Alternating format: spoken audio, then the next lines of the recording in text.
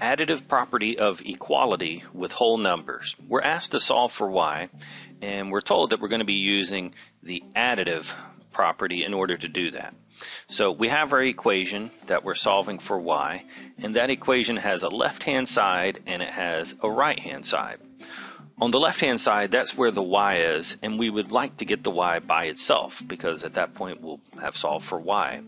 So we need to get rid of that 3, and getting rid of numbers is all about doing the opposite. So what I would like to do is I would like to subtract the 3 because that would get rid of it. But the additive property says that we can subtract 3 from the left as long as we also subtract 3 from the right. Whatever we do to the left, we have to do to the right. So subtracting the 3 has the effect of canceling out that 3 that was already there. So now on the left hand side, all I have is the y. And then on the right hand side, I've got the 10 minus 3, which is just 7.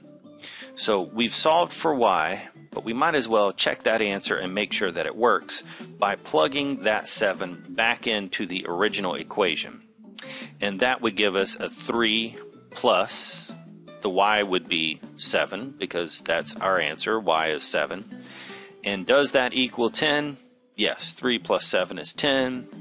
10 equals 10, so that's our solution.